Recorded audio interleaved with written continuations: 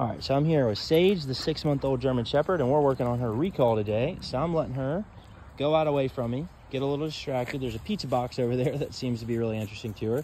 So what I'm gonna do is I'm gonna call her name, say, Sage, come, and then if she doesn't come, I'm gonna give her a little pull on the long line. Now notice she's got some slack, so I'm not pulling her to me right now. I'm gonna give her a chance to come first. Sage, come. Yes, good girl. Whenever she does, I get really excited with my voice, and I'll get her to sit. Yes, good girl. Good girl. There it is. Very nice. And then when I'm ready for her, I'm going to grab her leash and tell her free. Free. That means she can do it again. So I'm letting the leash just glide through my hands like this, and then I'm going to call her back to me. She's scratching. All right, here we go. Sage, come. Pull. Yes, good girl. Sit. Very nice. This is a quick way that you can start practicing a recall with your dog. Get a long lead, let him go out away from you, and start sniffing. Let him go out away from you, start sniffing, and then just call to you. Sage, come.